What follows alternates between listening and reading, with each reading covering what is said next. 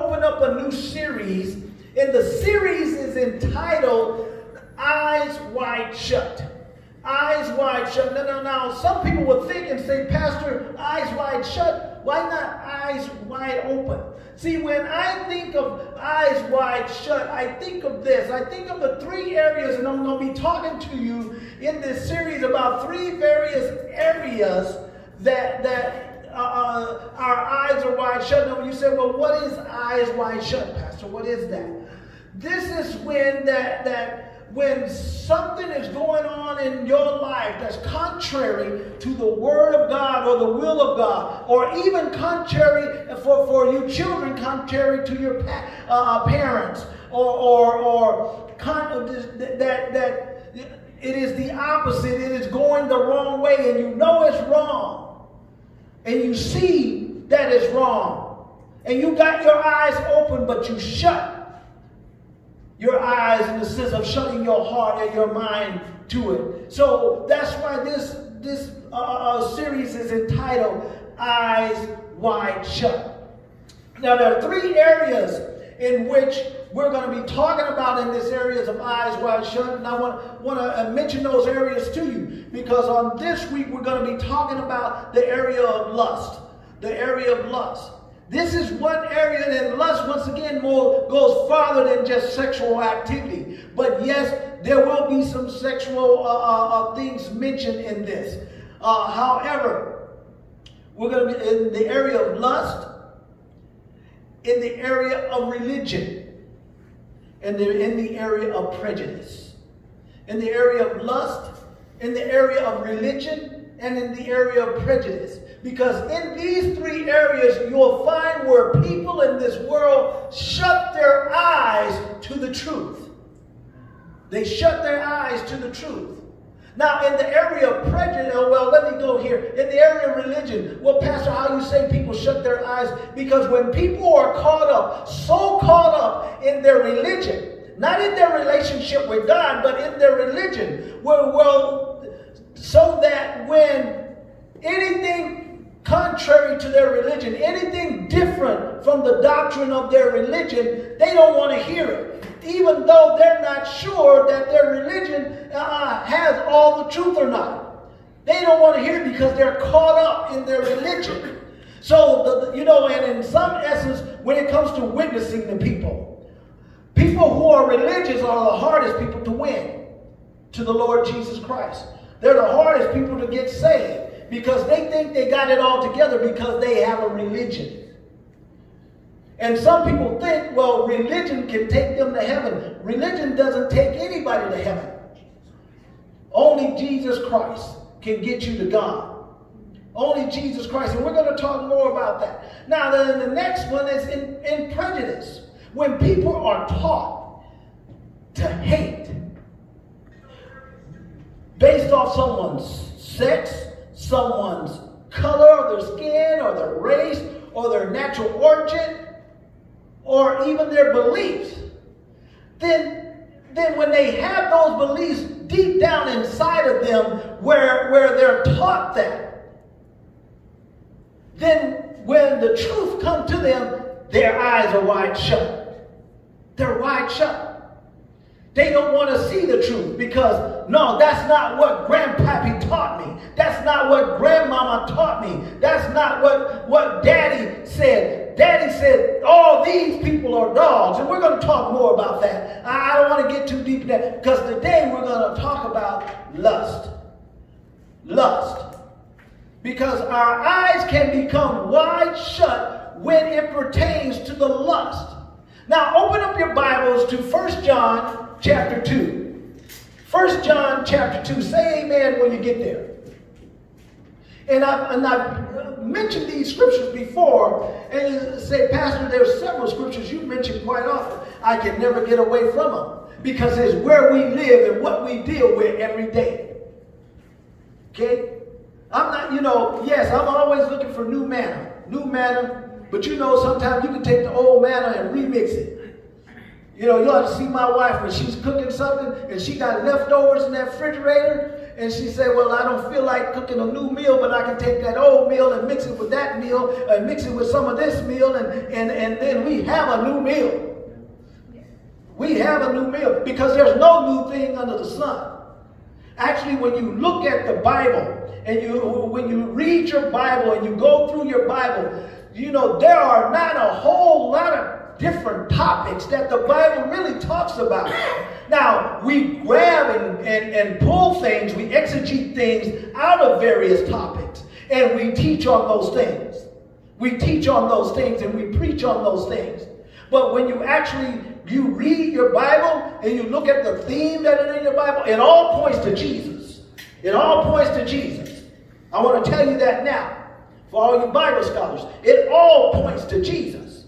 However, you know, after you get through creation, then the Bible talks about faith. And faith is from faith to faith, from the beginning to the end. It's from faith to faith. You'll find faith throughout the whole Bible. You'll find redemption throughout the whole Bible. You'll find forgiveness and repentance throughout the whole Bible. Throughout the whole Bible. So if it seems like, Pastor, these topics you bring up seem like you levitate to various things quite often, that's all right. Because faith come by hearing, not because you heard. Okay? So I just want to throw that out there. But this is not going to be the same message, but you're going to see some of the scriptures you've seen before.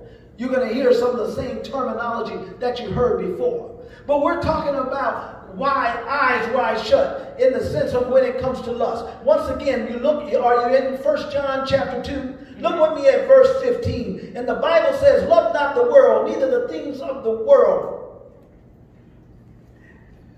If any man love the world, the love of the Father is not in him. Verse 16.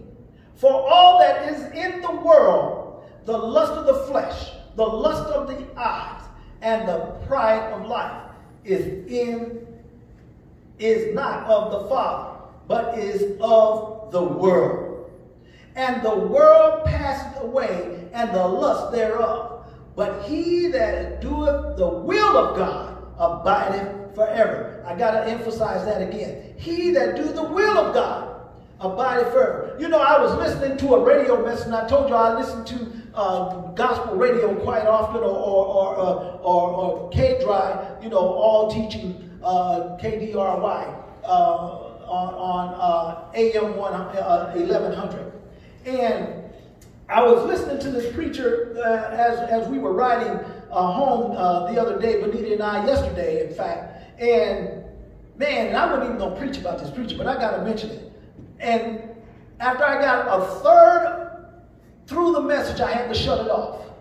I had to shut it off. Because once again, and I'm going to get back into this religion thing later, but some people are so caught up in their doctrine, they close their eyes to the truth. This preacher said there are two types of Christians. This is what he said. He said there's the two types of Christians. He said there's a type of Christian that wants to live right and live righteous and obey God. And he said there's the other type of Christian who's still a Christian and still going to heaven, but he's disobedient to God. And then I said, and Benita looked over at me, she said, what? I said, what? Because see, the Bible talks about the children of disobedience are the children of the devil. Mm-hmm. Now this preacher is on the radio that's going across all of San Antonio, and then also with their podcast going all around the world. And he's saying that you can be a Christian and openly disobey God. Openly be rebellion to God, but you're a Christian because you came up to the front one Sunday and accepted Jesus as your Savior. But you must have never accepted Him as your Lord if you can walk in obedience and then still think you're going to heaven. That's contrary to the Scriptures. It's contrary to the Scriptures. So this man now has his eyes wide shut. I'll talk more about that later. But I want to deal with this thing of lust. The lust of the flesh, the lust of the eye, and the pride of life. Once again, it is contrary to the will of God. And when we are walking in lust, And what lust is having a desire. Having a desire for something that maybe you shouldn't have, but is a yearning inside. Now let me talk about the lust of the eye. The lust of the eye is this. The lust of the eye is when you see something and you want it, despite whether it be for you or not, despite whether it be good or not. You see it, you want it. Paul Shepherd once said in one of his messages that David, I'm going to be talking about David later, that David, when he was on his roof and he saw Bathsheba, he said he rewrote the 23rd Psalms, and he said, the Lord is my shepherd and I see what I want. Yeah, but Paul Shepherd didn't say this. This is a Will Harrison verse. But that next verse where it says, and he leadeth me in the paths of righteousness. Well, the Lord is my shepherd. I see what I want, and where he's leading, I ain't going because I want what I want. And that's what people do when you have lust in your heart. You don't want to follow the path that God is leading you down because you want what you want. And when lust sinks in, the lust of your eyes sinks in, and you see something that you desire, it becomes sometimes even envy. Because what you want may belong to somebody else. Now I'm envying somebody for what they have, and now I want it. Or it may become covetousness. That's why the Bible says in the commandments, thou shalt not covet. And then he went on to say, thou shalt not. God got very specific as he went on teaching. My Bible scholars can tell you, God said, thou shalt not covet another man's wife. Well, what did David do? He coveted another man's wife. He coveted. He wanted something that belonged to somebody else because the lust that was in his heart. And he wanted it so badly, his eyes were wide shut. Because David knew the commandments. He knew the law. He knew he was wrong. And so often people blame Bathsheba. I've listened to preachers preach before on this subject, and some preachers say, well, she knew that the king be up on his roof, and his roof is up high and it sees in everybody's yard and everything, and she was out there bathing naked. Now, the Bible didn't say she was naked. It just said she was washing herself, cleansing herself, because she was coming off of her time. I like how one of Jacob's wife said it. Said when Laban chased him down, he said, I'm in the fashion of woman. Y'all know what that means. Okay? Aunt Flo came to visit, and it was, now her time was over, so she was cleansing herself of her impurity. And some people may say, well, why she didn't do that in the house? Well, we don't know. It doesn't say. Some people may have bathed out in their yard, because once again, the houses back then weren't like the houses we got today. They were, and some of them were even smaller. They were made of clay. They may have been one room. Some may have had 2 rooms, depending on the size of the house. And it was dirt floors. So she may not want to pour water on her in the dirt to make mud and then walk in the mud. I don't know. But for whatever reason, it was late at night.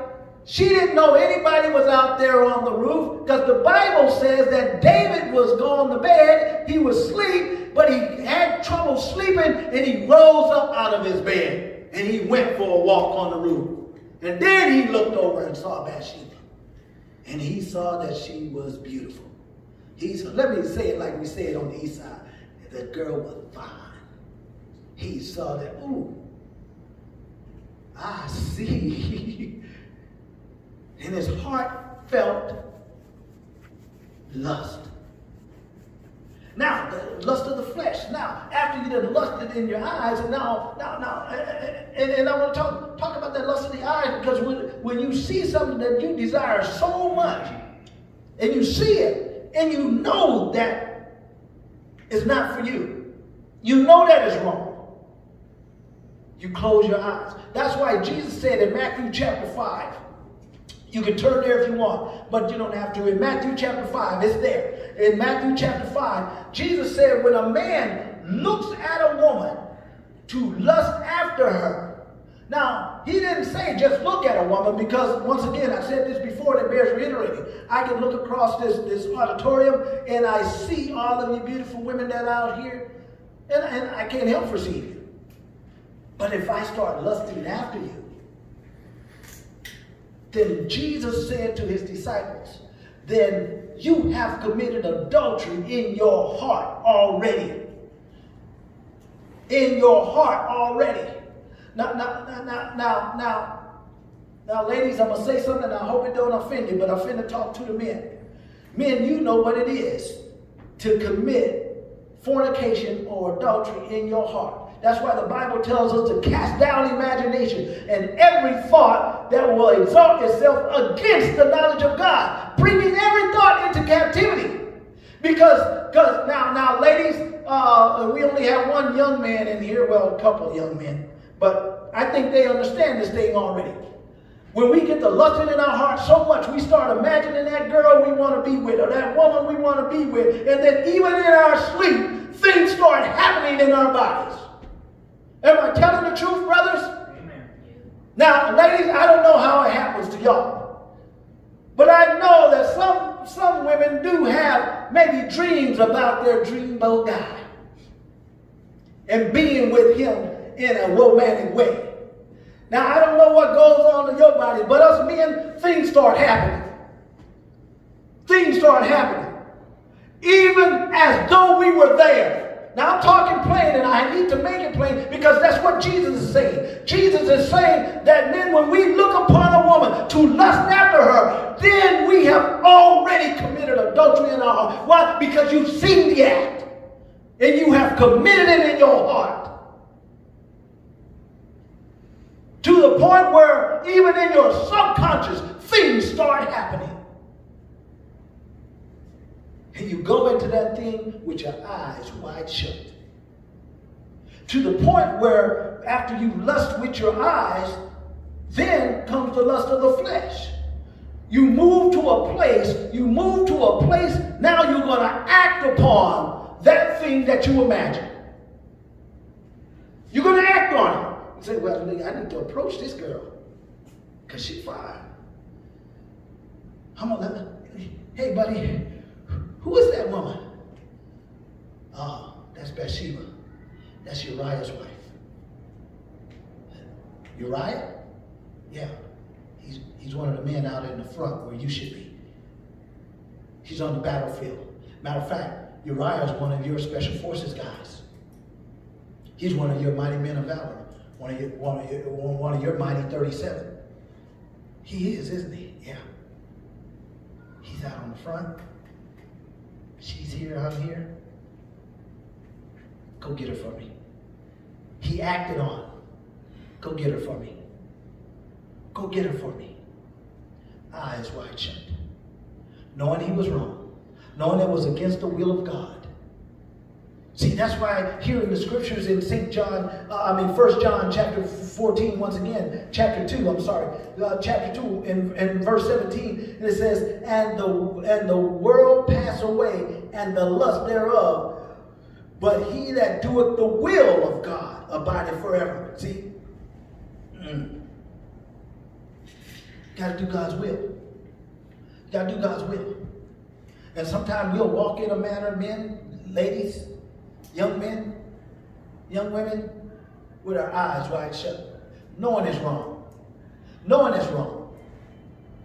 Knowing that is wrong.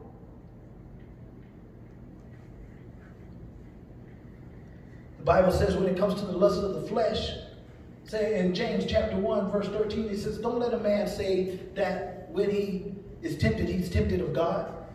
Because God tempts no man with evil.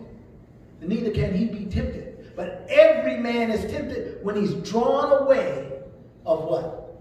His own lust. On what desires that he have in his own heart. That's why Jesus said to his disciples, Jesus told his disciples, after the scribes and Pharisees told Jesus, why do your disciples transgress the commandments of God? Because they don't wash their hands when they eat. And Jesus said, look, it's not what goes in the mouth that defiles a man, but it's what comes out of the mouth. Because what comes out of the mouth comes out of the issues of the heart. And he said, in the issues of the heart. And then one of the things he mentioned was adulteries, fornication, hatred, variance, all these type things. But yet sometimes we enter into these areas, and I believe the Lord having me to speak on this so he can talk to his body and say, brothers and sisters, don't enter into sin with your eyes wide shut, knowing that it's wrong, but you're going to do it anyway. I've been there. Come on. Now, I'm not going to stand here and act like I'm, so holy that I've never done something stupid. Because I have. And I knew I was wrong when I was doing it. But see, God wants us to come to the place. See, I told y'all before, and it bears reiterating, a few years ago, I told y'all before, I'm determined to live holy. And God has taught me how to battle these things. See, brothers, when we have that men's conference, Strengthen the Brethren men's conference, that's what the conference is all about. Teaching men how to battle the flesh and the ways of the world. But God wants us to teach all the saints, men, women, boys, and girls, how to battle the flesh, how to battle the devil. And we have to open up the eyes of our understanding and not shut off the truth. Not shut off the truth. Because so often we can see the truth. We know that is true. We know that is right. And we know what we're about to get into, what we're about to do, what we're about to attempt is wrong as wrong as a football bat.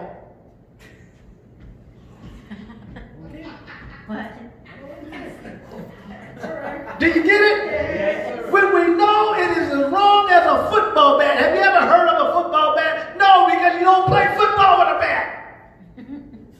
You play baseball with a bat. So here we are for to play some football. And somebody come out there with their bat. Boy, you got the wrong game. You got the wrong game. Well, I'm going to play this game with my bat, whether you want me to or not. Eyes wide shut. Eyes wide shut. We got to realize when things are wrong, we need to leave it alone. The world now are embracing so many things that are wrong. Embracing them. Our youth are embracing so many things that are wrong. And even though they know the truth, they've heard the truth, they want to walk in the ways of the world. Eyes wide shut.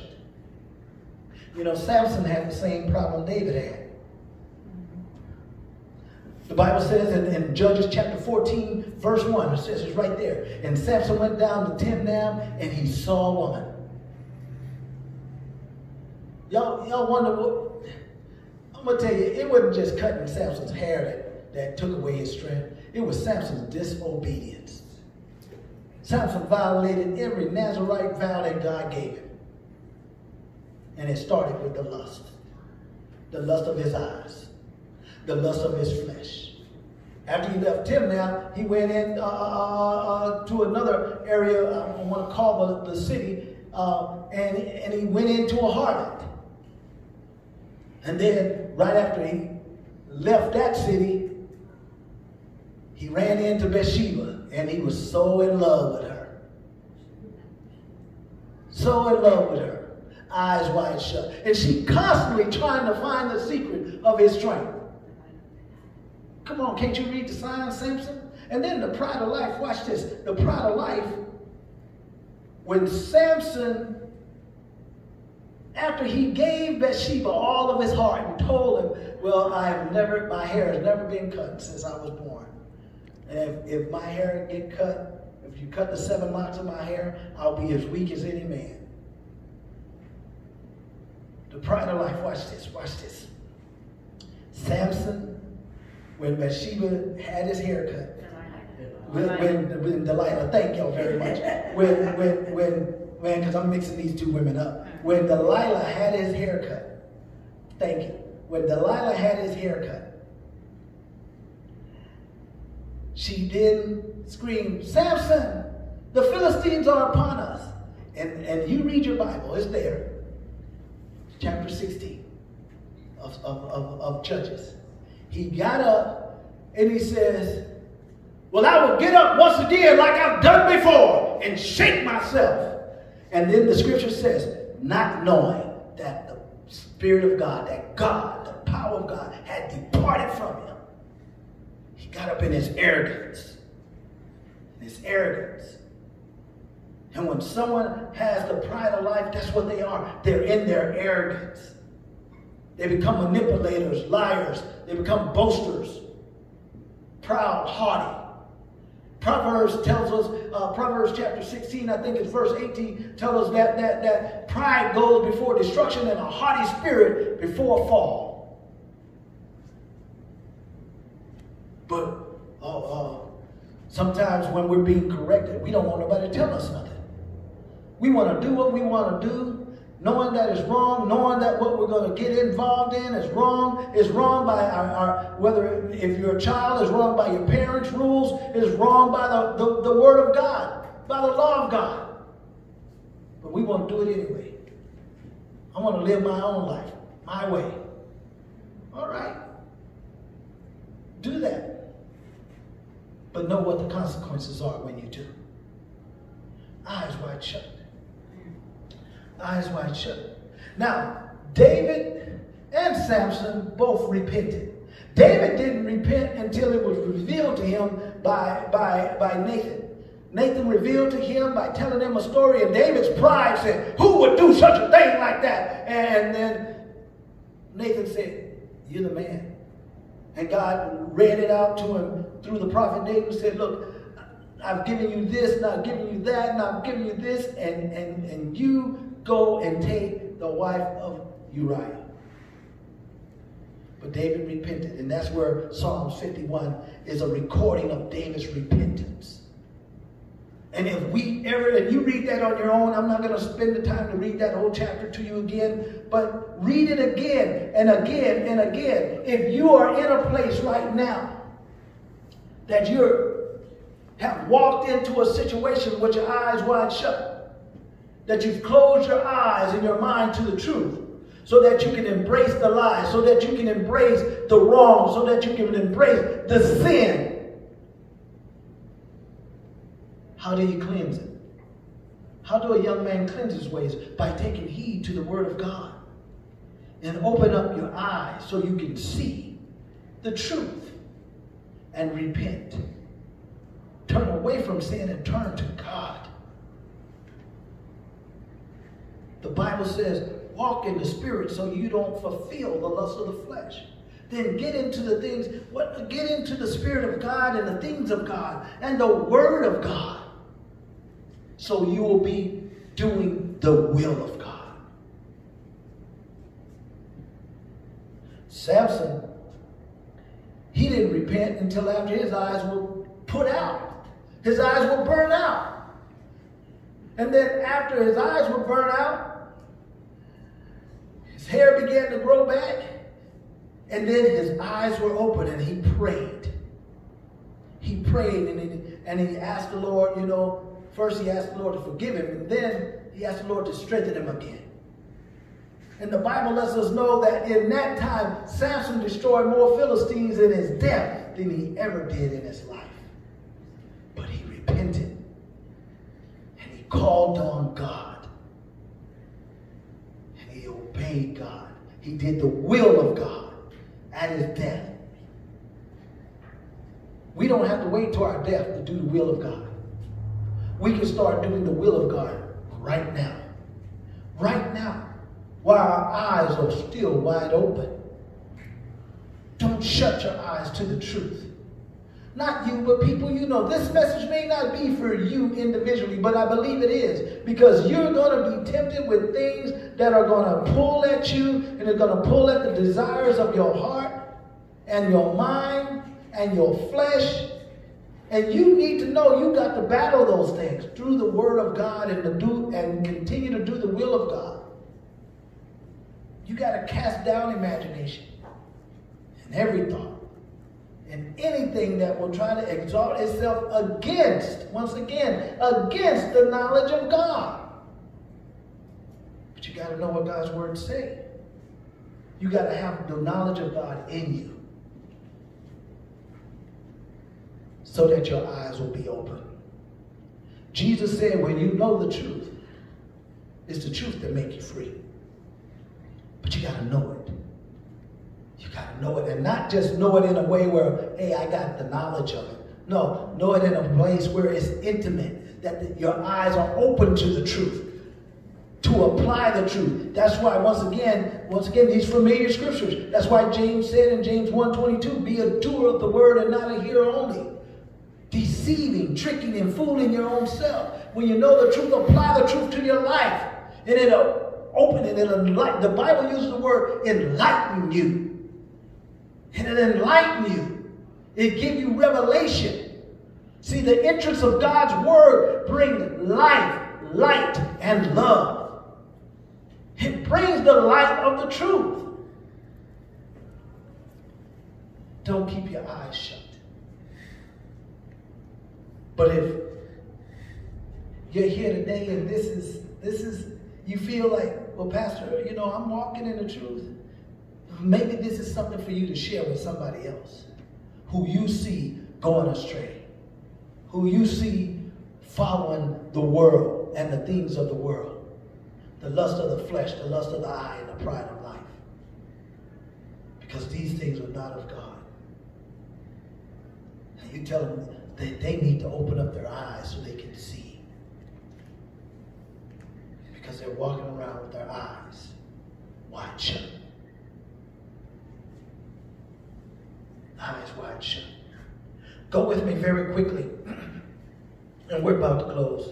Go with me to Galatians. Well, once again, Galatians 5:16. You don't have to go there. Walk in the Spirit so you won't fulfill the lust of the flesh.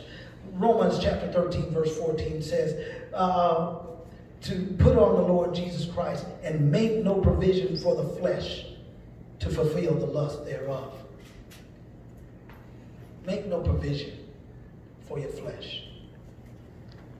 David made a provision for his flesh. Samson made a provision for their flesh. Samson went on even to tell his father and his mother, I seen a woman down in Timnath, a daughter of the Philistines, knowing he shouldn't be marrying a Philistine woman. And then he told his dad and his mom, get her for me. And not even nicely. And he said it again, get her for me. I hope you don't let your children talk to you like that. You don't need that. I want it. I want it. Get it for me. No, baby, it's not for you. It's not for you. Eyes wide shut. Eyes wide shut. It's important that we understand that we need to open up our eyes. Because God said that Satan, the God of this world, blinds the eyes or blinds the minds of them that don't believe. Blinds them.